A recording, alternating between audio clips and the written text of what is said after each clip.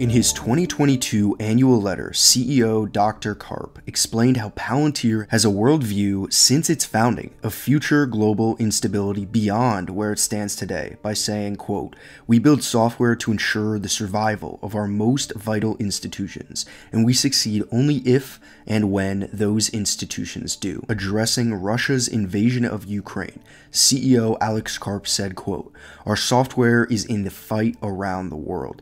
We need an allied technology infrastructure in Europe to step up and fight this battle alongside us in order to win." This, of course, in reference to Palantir's decision to work solely with the West and its allies, foregoing other revenues to take a stand. North Atlantic Treaty Organization members have once again boosted their defense expenditures. This was back in 2020, with spending on security topping $1 trillion for an estimated third year straight. Defense seems to still be a priority for every NATO country. Well, Germany is set to increase defense spending in response to current conflicts to the tune of hundreds of billions. Here's Palantir's COO on the subject. And I think it plays to the strength of our business model where, we're not waiting for that money to be obligated to start innovating. Like, we are there literally on the front lines, building as much features as we can for the generals who are running these campaigns, creating as much visibility across the allied force. That innovation, it's like a punctuated equilibrium, and it creates a bunch of IP, a bunch of interesting products that then can be systematized and brought to bear against the government's problems through the funding that is available. That sounds very bullish to me. NATO and allies, as we just went through, know Palantir. So with only a couple percentage points currently of its stated government TAM, way back in its S1 filing at its direct public offering, there was so much room for growth from Palantir, even from its existing and rather mature government side of the business. And there is a real possibility for the acceleration of long-term defense spending. And that could be a tailwind for this company to help stop the slowdown in the rate of government business growth that we have seen more recently. What will happen this year? Is the deceleration an actual one over a long time series? The answer is clearly no. But then the question is, if the baseline is 30, how does it get to where we want it, which was like the beginning of last year and not at the end of last year? And the way that happens is the deals were already positioned to win actually close. If you just look at that chart I showed you with the CAGR on Foundry, these are the most important programs for a dangerous world. Now, can't go into all the details, but we used to debate with people, especially my academic friends, if the world was dangerous. The danger of the world being clear and present to the US government is very protective. It doesn't guarantee that, when this integral actually, how it behaves, but it makes it much more likely that it'll happen in year and positively affect our revenue, which is another reason why I suspect that we will do well. Palantir's government business is about to dominate in Europe. So I've got some recent news to share with you, as well as putting a few puzzle pieces together in terms of what I'm expecting going forward for Palantir's government business, but more specifically its business in Europe and how that's actually going to get the growth going again for Palantir. Palantir gears up to expand its reach into UK's NHS. So Palantir is working towards becoming the underlying operating system for the UK's National Health Service in an attempt to win a bid to 360 million, which converts, if we get this correct here, 454 million US dollars, which would be huge for Palantir, to manage the data of millions of patients across England. And I just love this right here. This is just hilarious. This really sums up Palantir's media coverage in a nutshell, is this sentence right here. The secretive company co-founded by Peter Thiel, early investor in Facebook and prominent supporter of former US President Donald Trump. It's just hilarious how Peter Thiel, this less involved character, and his political stance is somehow the characterization of this entire 3,000 person company doing work all over the globe to better the West and its economies, and how you choose to sum it up like that. Over the next few months, Palantir is trying to get this 5-year bid of $453 million US contract in the UK for the proposed federated data platform, a new data tool to connect and integrate patient and other data sources from across the health system, aggregating a lot of this disparate data, what Palantir does best, so real-time decisions can be made effectively by clinicians and bureaucrats. The contract is due to be awarded in November of this year, so add this to the list of potential catalysts we have for the stock. Here's a quote. "This would be the veins through which patient data would flow, very much the operating system for data in the NHS.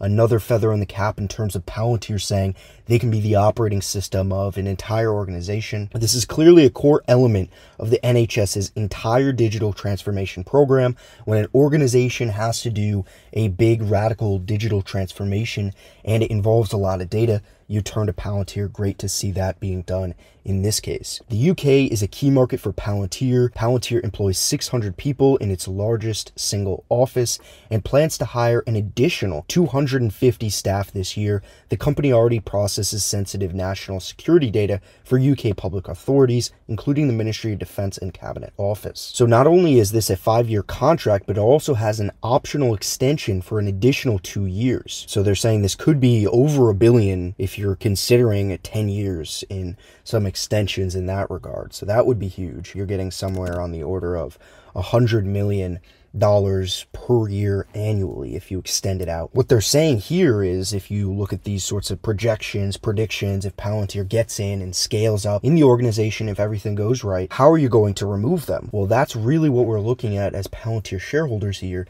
is not just can you get these contracts, but can you keep them? Can you grow them and make them expand so they become more and more valuable? Net dollar retention improves and everything like that. So here's what I want to tie this back to in this video. Government revenue was up 16% year on year in the first quarter, and that's of this year. Came down comparing to last year of 2021, 76% in 2021 versus that slower rate in 2022. And a big part of Palantir's growth is tied to the government business. So it's very important that Palantir is able to get the government business going again. We know it's been a little behind in these last couple quarters, and that's due to sort of the seasonal nature of Palantir's government business and government spending in general. But also we want to see if Palantir can take advantage of the opportunities being presented currently in a macro sense, but also with its product and its ability, as I'm showing you right now. This was Sankar in an interview with Barron's back after the fourth quarter, Sankar being the COO of Palantir. He said they hired 175 salespeople in 2021. They're expecting to build a direct sales force in Europe in 2022, which is awesome to see. Now, this, of course, is ahead of news of what's going on in Ukraine and all of the defense spending that's going to be coming. Also, I just wanted to mention we have these offices in Palantir Europe and Middle East: Denmark, France, Germany, Israel, Netherlands, Norway, Sweden, Switzerland, United Arab Emirates, and of course the UK office in London, the biggest single office in terms of employee count. Very much looking forward to Palantir's government business and Gotham as a product expanding and driving more growth going forward. So we've seen some more news recently, not a lot coming out of Europe,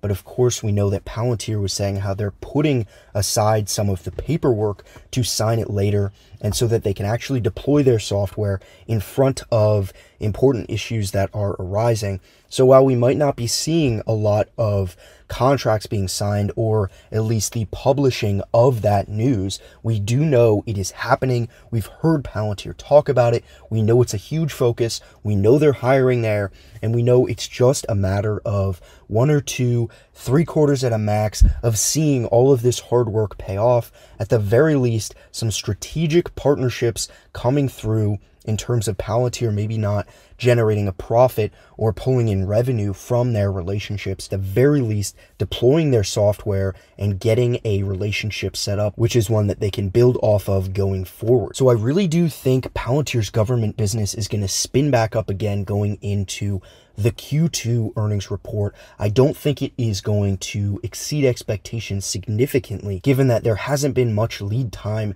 for the ability of Palantir to sign lots of contracts, as I was just saying, and actually recognize that as revenue in Q2. I think that is much more going to come later on in the latter half of the year, heading into 2023 as well, as we see Palantir get more and more accepted into Europe for the help it is able to provide. So that's my update on my confidence in Palantir's ability to grow its Europe business, how I believe it is going to succeed beyond Wall Street's expectations going forward, and how you should be on the lookout for the same. Leave a like if you found this helpful. Until next time.